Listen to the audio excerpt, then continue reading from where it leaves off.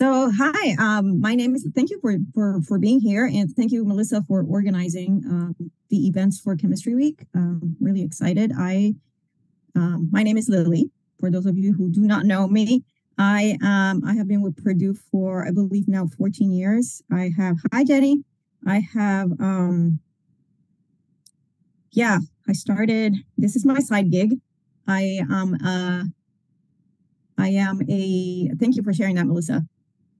I am a chemist by education. I am a forensic scientist by trade, and I teach as my hobby because I like it. And I teach usually. I'm a teacher, an adjunct instructor in the science department, and I mostly teach anatomy, and biology, and all the non-chemistry courses. Actually, is what I enjoy teaching the most. I understand chemistry. I teach it if I have to, but it's not my preference. It's hard for me to explain chemistry. But anyways, enough about me. Today I am going to be talking a little bit about vaccines, in particular the mRNA vaccine and how it works. Given that the flu season recently started, a new COVID booster was recently released to try to thwart the most recent COVID uptick, we thought it'd be timely to talk a little bit about vaccines and especially about how the mRNA vaccine works and how it's different from the other more common ones. So to understand why we're even talking about vaccines during Chemistry Week, right, kind of seems a little odd because vaccines relate more to disease and the immune response of the body. To get us there, I want to review the relationship between chemistry and biology really quickly. Biology, as you probably know, studies living organisms, right? And chemistry studies elements and their compositions and their interactions, and the structures and reactions with other elements. But because all living things have mass and occupy space, it means we're all made up of matter. So, which in turn means that biology couldn't be without chemistry. So to make it a bit more visual, to offer a little bit more context, I've included a couple of tangible, so to speak, examples on how these two disciplines interact or intersect. So if you think of nutrition and digestion, you probably think of biology, right? But within nutrition, you have your macronutrients, your micronutrients, your acids, your bases, your vitamins. All of that are chemicals. You have genetics. You think about genetics as a discipline in biology, but DNA and RNA, which are the foundation for genetics, are chemical molecules. Think about homeostasis and the balance that the body has to achieve to work properly. But homeostasis requires proper gas exchange, hormonal balance, and pH control, and all of those are chemical concepts. So there is a lot of chemistry in biology. So, and there's a lot of chemistry in vaccines in particular. So hopefully that gives you an idea of why we're talking about vaccines during Chemistry Week. I want to start really quickly to giving you an overview of how immunity works. And I'm going to keep this very simple. I can talk for an hour on immunity, but we don't have that much time to talk about to fit it all in 1 hour. So very, very generally speaking, immunity, this is the way immunity works. You have a pathogen. The pathogen attaches to the cell and pathogen attaches to one of your cells and injects its genetic material, which could be either DNA or RNA, depending on what the pathogen is. And because genetic material contains the blueprint or the instructions to make more, to divide, to replicate, to make more of the same cells, it essentially hijacks our cells and tells them to make more of that particular pathogen, which in turn then creates more pathogens, right? It creates this like chain reaction and you just keep producing more pathogens. Thankfully, our bodies are amazing and they were well designed and they contain a line of defense, our immune system. So the immune system is in place to identify any unknown molecules and serve as our first line of defense. So think about an alarm to our house. You know, it might alert us that there's a burglar. That's our first line of defense. Or actually the door to the house might be the first line of defense. But this alert allows us to prepare our defense. And although sometimes it might take a little while, it helps us create and build our defense against that pathogen. And we start generating what we call antibodies. Now, the antibodies serve two functions. The first one is they attach to the pathogen's cells, and in doing so, they change their appearance. And if you change the appearance, then it prevents them from attaching to our cells. And the second function is that they serve as a marking or a tag to alert other cells in our immune system to destroy them. It's like they put a little flag. It's like, make it obvious. It's like, this guy doesn't belong here. Let's go and get rid of them. But because it takes our bodies a little while to be able to mount a defense towards a new intruder, we've developed this thing called vaccine, which essentially shows our bodies what those intruders look like so that we are better prepared to attack them without delay. Because like I said, we have an immune system, but it doesn't immediately attack. When you're presented with something new, you sometimes get startled. You need to know, you need to be prepared. You don't have your tools to defend yourself.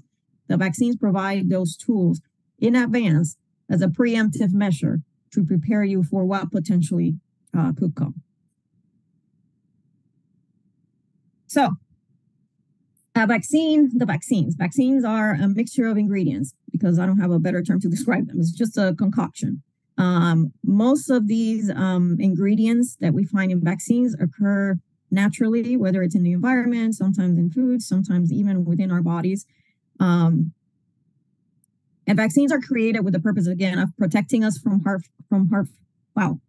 harmful diseases should we come in contact with them.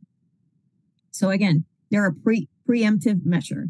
They're designed to make our immune system more aware of the threats out there and therefore better equipped to fight them.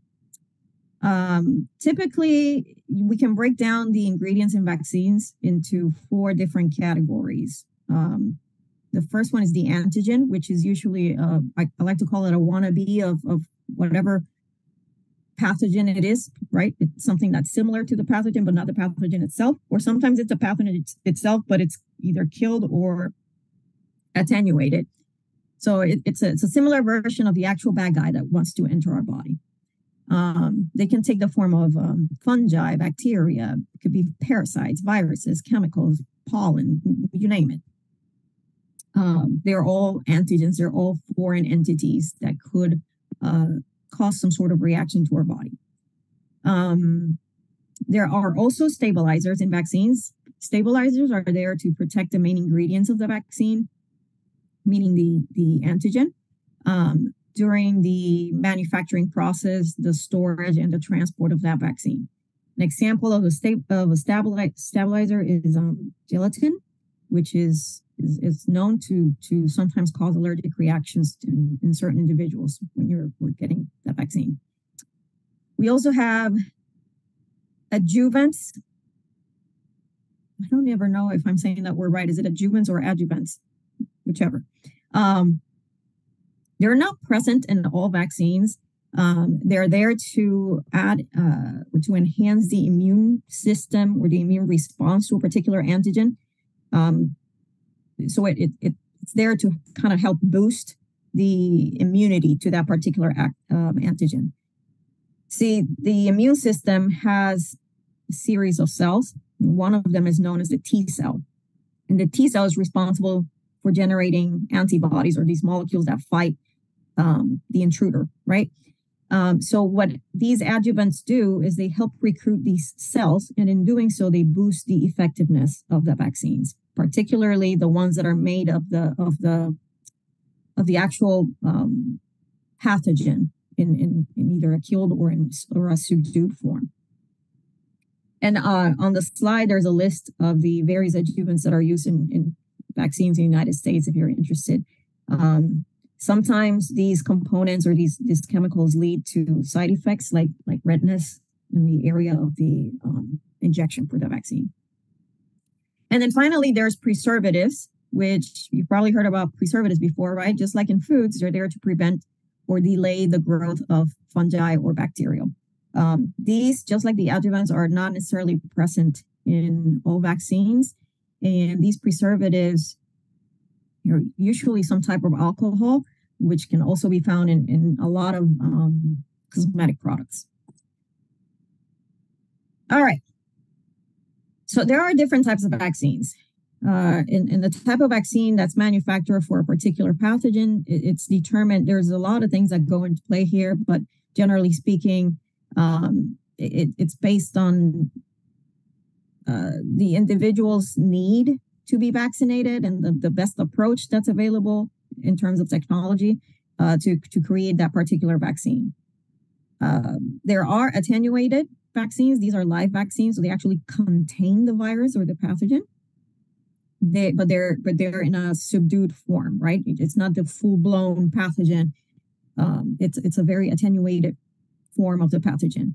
And these, because it's the virus itself or the pathogen itself, they usually provide a long and a strong immune response. An example of an attenuated vaccine is the MMR. You guys have probably had that before. I think it's mandated for school and stuff like that. So that's the measles, mumps, and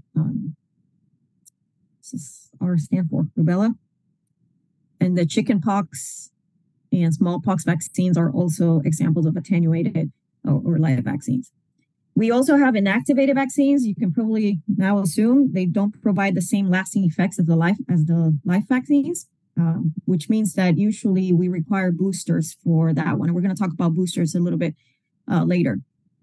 Examples of inactivated vaccines are the flu vaccines, which we're pretty familiar with. We're offering it right now.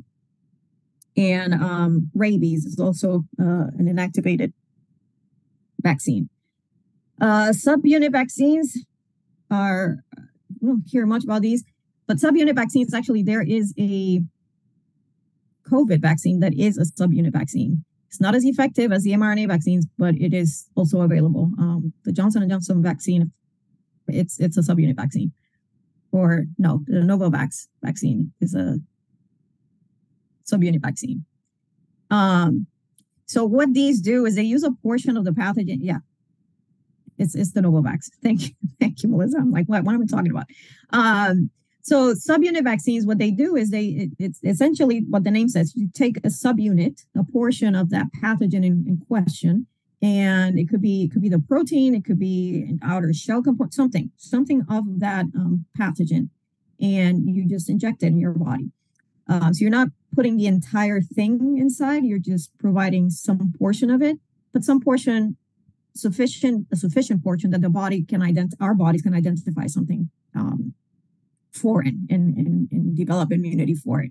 So they do offer a strong immune response, and they can be used in immunocompromised patients because the actual pathogen is not being injected, which is one of the good things about these newer vaccines is that you're not actually giving the pathogen to the individual, which makes it a little bit safer because you're not likely to get all of these side effects. You're going to get some side effects, and I'm going to talk about that also later, but you're not going to get all of the full-blown side effects that you would if you were being injected with the actual pathogen.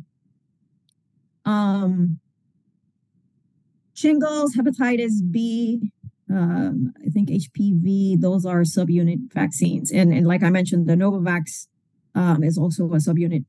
The Novavax, which targets COVID-19, is also a subunit vaccine.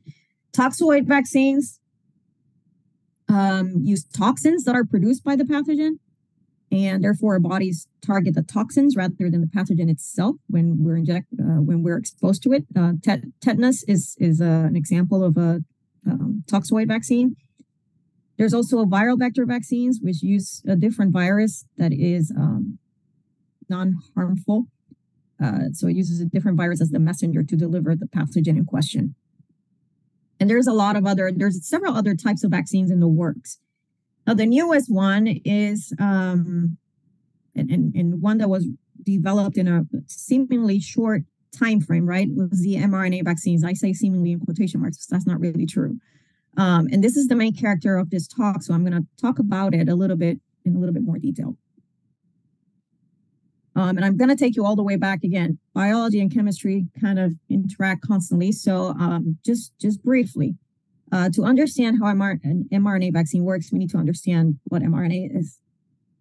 So just as a refresher, if you remember back when we were in school and um, you learned biology or molecular biology, the central dogma of molecular biology explained how the information flows inside a cell. It tells us how DNA, which is our instruction manual, and the instruction manual for anything or everything in our body, directs RNA to make proteins, which are essentially the workhorses of the cell. So DNA replicates itself, which means it makes a bunch of copies of itself, and this happens all the time as cells die and divide to form new ones. And then the information contained in the DNA is transcribed into messenger RNA. And we can certainly equate this to transcribing notes, for example. I know when I take notes really fast, I then need to sit down and calmly transcribe them to make them more legible so that I can then read them and understand them. If I just let it go, I will go back and not know what in the world I wrote. So it's kind of what happens here. Once the DNA is transcribed into a more readable language, that message is then used to create a protein that will carry out some ultimate specific function. The mRNA, messenger RNA, serves as that message intermediary that helps code for particular proteins.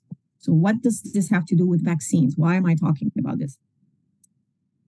Here we go. You likely recall about 3 years ago, right? Our lives changed because of the emergence of the SARS-CoV virus.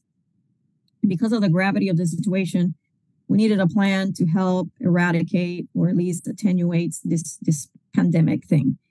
So mRNA, and this is why I said, quote unquote, it's new earlier, mRNA research have been done actually for years. I want to say almost a decade. We didn't have one, but there was a lot of research already done in mRNA vaccines and the potential of mRNA vaccines, which is why we were able to develop these really, really quickly. It seemed like a good option for our plan of attack for COVID because it could be developed fast because we already had a lot of knowledge. It could be developed in a kind of, inexpensive, I'm not sure that it's inexpensive, but it's less expensive than the others, right? By comparison, a relatively inexpensive way. And because it does not inject you with the actual pathogen, it would be safe to administer even to immunocompromised individuals. This is currently the only mRNA, so the COVID-19 is the only mRNA vaccine approved right now, but there are other uses being researched. I believe the influenza is one of them, and there's something else. I want to say shingles, maybe. I don't recall, but there's something else. There's a few other things that are being researched for the development of mRNA vaccines. So how do they work? All right, the SARS-CoV virus it's a very distinctive virus. It's called corona because it has a corona. We call it coronavirus because it has a corona around it. The corona is these spikes. And you can see in that electron microscope picture that I stole from NIH, you can see the little spikes on the outer shell. These spikes are made up of protein, and that is what this virus uses to attach itself to our cells. So if we can somehow, this was the idea, if we can somehow if we can somehow mimic or identify these spike proteins and show them to our immune system, then we could be prepared to fight the infection. And that is exactly what the mRNA vaccine does. It provides the body with the instructions to make that spike protein that is present in the coronavirus. The body then, our cells, will take that information, will take that messenger RNA and express it. It will make the protein, express that protein. So essentially we're creating the spike protein ourselves. And our body will recognize this as a strange creature and it will stimulate an immune response. So the spike itself is a foreign body, but on its own, it's harmless, right? So the production by our cells triggers the generation of antibodies so that we can fight those spikes. And in fighting those spikes, we'll fight the entire virus, right? Because it comes as a whole. And in fact, our body actually, our immune system eventually, or it ends up destroying all the generated spikes, the virus itself, if it's attacking us, or the mRNA that directed the formation of that protein. So we're injecting ourselves, we're getting that vaccine and we're injecting the mRNA virus in our bodies.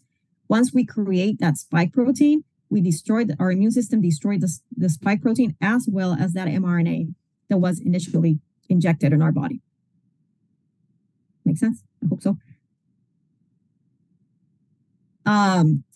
What's cool about this is that our immune system not only dispatches defenders, the so-called antibodies and T cells, which train the immune system for potential future attacks, but we also have these cells in our immune system known as the B cells, and they're also known as memory cells. And what they do is they remember what these spikes look like, so that they can easily be identified if they were to come back. It's like, you dare come back, I've seen you before, so if you come back, I know how you look, what you look like, and I know you don't belong here, so I'm going to be ready. The memory of these cells lasts anywhere from months to years, and for as long as the memory remains, we should be able to fight back immediately by producing antibodies and therefore preventing the sickness that's associated with a pathogen. And again, it's important to note or to point out that because we're not delivering the actual virus, there is no risk of causing the actual disease in the individual getting vaccinated. Now, I want to make the distinction. The vaccine will not give you COVID. There's no way the vaccine can give you COVID. You're not putting COVID in your body. But that does not mean you cannot get infected with COVID after having been vaccinated. Those are two completely different things. And there's a misconception that's like, well, why would I get vaccinated? Or I got vaccinated and I still got COVID. I can assure you, got vaccinated. Even the vaccine does not prevent you from getting COVID, but it does help with the response, which means you will probably not experience the symptoms to the same degree that a person that has not gotten the vaccine will. And I hope that makes sense. So that's something that everyone struggles. Like, I have friends that are like, well, what's the point of getting vaccinated? I still get it. Well, you might not get it because you might just have enough of an immune response to fight it completely and it never affects you.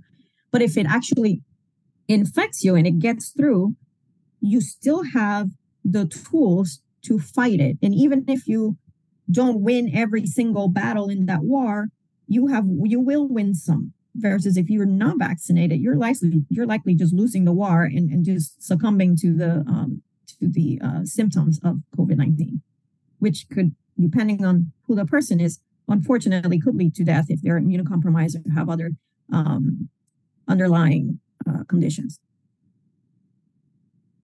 So we currently have 2 mRNA vaccines approved for use in the United States. We have 3 now recently. I should have fixed that. But we have 2 mRNA vaccines. We have 4 COVID vaccines, but 2 mRNA vaccines. We have Moderna, which is also known as Spikevax. Fitting, right? This is the spikes that we're targeting, spike vaccine. And then we have the Pfizer-BioNTech vaccine, which is also known as the Comirnaty. And they're basically the exact same thing. The only differences are the preservatives and stabilizers within them. And like I mentioned before, these are the things that control, the pH of the vaccine and prevent the bacterial and or fungal growth. Not prevent or delay, I guess, the growth of bacteria or fungi. The effectiveness of the vaccines is essentially the same after 2 doses, and I'll talk a little bit more in a minute about that. We do need the 2 doses to get that effectiveness. If we get only 1 dose, you will not reach that level of defense, I guess. And then we have, of course, the COVID, the Johnson & Johnson COVID vaccine, which is a viral vector vaccine. It's less effective. And we have the Novavax, which is like I mentioned earlier, a subunit vaccine. So we have 4, but 2 mRNA one. All right. So I mentioned earlier, and you might be wondering now, well, she said that this is an mRNA vaccine and the virus is not in there. And people can't get the actual disease. So why do we get symptoms after the vaccine is administered? Well, first, not everyone gets symptoms, right? And redness and a little bit of pain or discomfort in the area where the vaccine was injected is pretty common. It doesn't matter what you're getting, right? It doesn't have to be a vaccine. Any injection, after the injection, it hurts and it becomes red for a little while. So taking that aside, if that were not a symptom, a lot of people don't get any symptoms. Some people do get symptoms, but it's actually quite simple to explain, right? The immune cells target the antigens. That happens whether we're actually fighting the real thing or whether we're fighting the fake thing. In this case, the spikes that we're creating, the spike protein.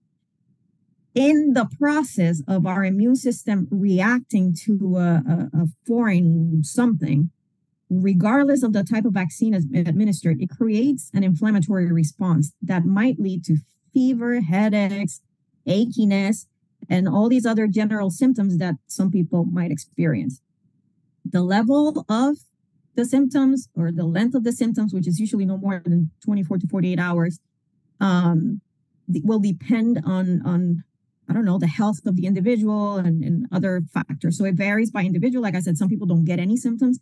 Some get a mild headache that lasts an hour. Sometimes you get a little fever or you get a little achiness to your body, kind of flu-like symptoms. That is because your body is fighting. You're creating an immune response no matter what. You don't have anything. You're not sick. But your body's responding to this foreign thing that you just injected. And it creates this inflammatory response that has these symptoms no matter what. What else? So I briefly mentioned earlier, and you probably already know if you're vaccinated, these vaccines require 2 doses. They're about a month apart. One is 21 days and the other one's 28, maybe something like that. 20 something days, almost a month. 21 and 28. Yeah, there we go. The reason for this, the first dose is essentially to prime your immune system. It's an introduction to this new thing in your body. And we need to give it some time so that we can learn to make it and process it, right? The second dose,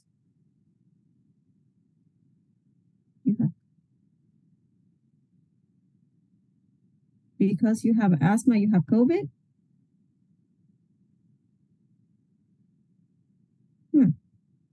As a consequence of your asthma, or you have COVID, or you have asthma as a consequence of your COVID? You can answer it. I'm going to keep talking, but you can answer, and I'll go back to you. What was I saying? So the first one gives us the introduction to this pathogen, and we learn to identify it and to process it, right? The second one is to help boost the effect of the first one. To make sure our bodies develop the memory to identify that intruder and therefore enhance the immunity. So, I mean, it's just like anything, right? The more you see something, the more likely you're able to remember it. It's the same thing with vaccines. More troops you have, the more likely you are to win the war. So we want to make sure that we can generate as many antibodies as quickly as we can to ensure proper battling or proper fighting of that antigen. So with the first dose, you get about 50% immunity. And then with the second one, that goes up to about 95%. So then you might be wondering, well, if I have 95% immunity, why do I need booster shots? Well, booster shots are there to help with the weaning immunity, right? After a while, if you haven't seen the antigen, you start to kind of forget it. And if you've seen it, it's likely that you've fought it already and are becoming tired. So you need some additional resources to be able to respond if that threat reappears. And that's why we need boosters. Boosters are also sometimes designed to target different variants of the pathogens. viruses mutate really quickly. And while for the most part they remain similar, they eventually get smart and start changing their appearance, so to speak, to disguise themselves so that our immune system does not recognize them anymore. So you think about hat and some glasses, right? They're like, oh, well, I look a little different now. I'm going to go and see what happens. So we need to be able to modify our vaccines to present our immune system with the new face of the virus to properly identify and fight it.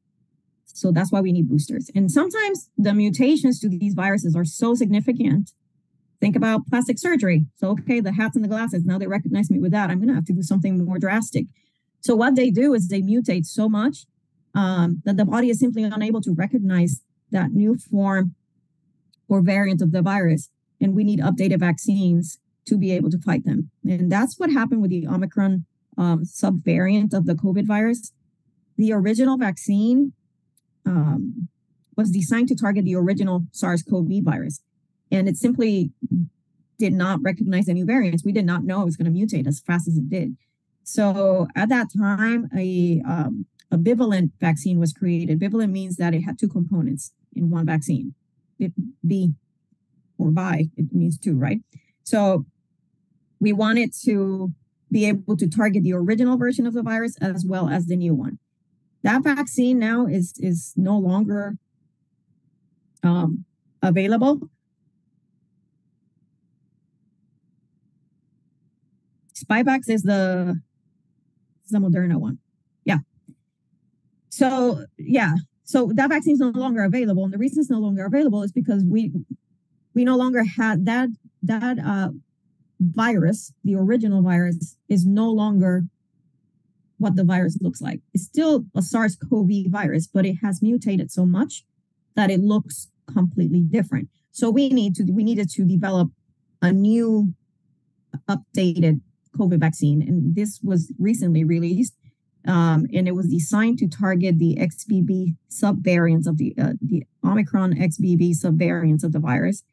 And it has also, some studies have been done, and it's also demonstrated efficiency with the newest and upcoming subvariants, which are the EG, the FL, and the BA. So those are the ones that are on the rise, according to the most recent data. I pulled this out of the website, actually, from the CDC site 3 weeks ago. So it might have changed a little bit. This is pretty up to date. So why now do we call it an updated vaccine rather than a booster? Well, because boosters are there to boost our immunity, or the immunity that we developed from a previous vaccine, right? And that's no longer the case. If we were to give a booster, we would be boosting the immunity from the previous vaccine, which is no longer even needed, right? Because it's mutated so much that original SARS-CoV virus doesn't really it's not I'm not going to say it doesn't exist, but it's not as prevalent, so it's not as much of a threat anymore. The other reason we don't call it a booster and we call it an updated vaccine is just pure nomenclature, right? The FBI is likely going to make this now an annual thing, just like the flu vaccine. So we don't want to call it a booster. It would just be a vaccine. So every year, they're probably going to change the formulation, given how fast this virus is known to evolve. Again, just like the flu. Get a flu vaccine every year, and likely at the same time, we're just going to have a COVID vaccine every year to try to target the most recent subvariant or more recent form of the virus. And that's all I have. These are some additional resources, some of which, there's some of the slide information that I got not from any particular site, but perhaps the information is found in a combination of these sites. I just have been hammered and peppered with information in mRNA vaccines for so long that I kind of know this by heart. But you can find probably all of the information in a combination of these sites here if you want additional resources. And that's it. That's all I have. If anyone has any questions, I'll be happy to answer them if I know the answer. And if not, I will very honestly tell you I don't. You're very welcome, Kimberly. Oh, you have asthma and you caught COVID. Oh no. 3 months ago and you still have it? Are they giving you anything to treat that? Sure thing.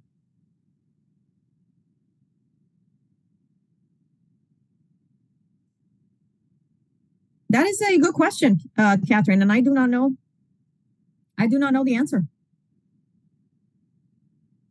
I I don't know the answer. I honestly don't know. It's differences in the environment.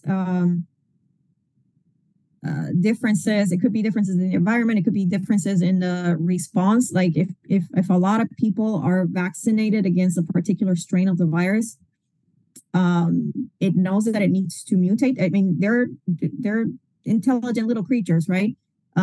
So if they know that the majority of the population will be able to recognize them, they're gonna try to mutate and make themselves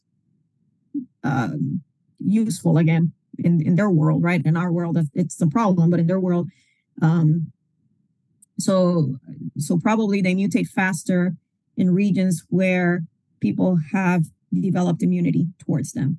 But that's just one potential reason.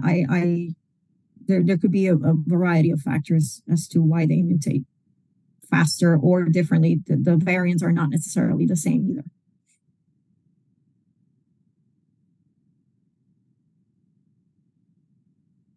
Well, I'm glad you're COVID free now. You just write it out, or that must have been hard if you have asthma.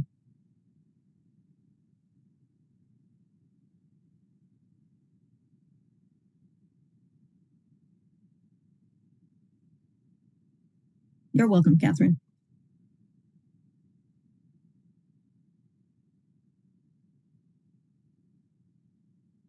Well, if there are no more questions, then thank you again for attending. And I hope you enjoy the rest of what we have, or Melissa, I say we. Um, Melissa has planned for Chemistry Week. It seems looks it looks like it's going to be a fun week. So I hope that you can attend the other activities and presentations as well.